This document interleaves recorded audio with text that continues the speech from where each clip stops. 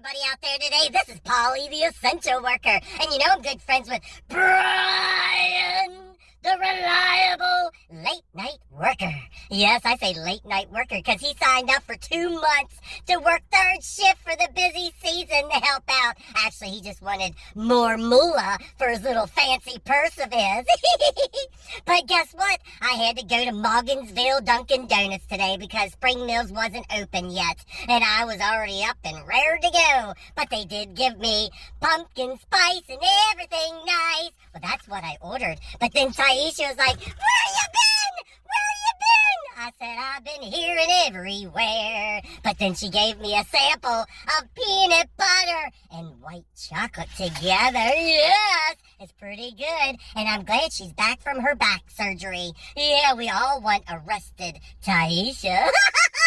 Happy Monday, Blue Sheep.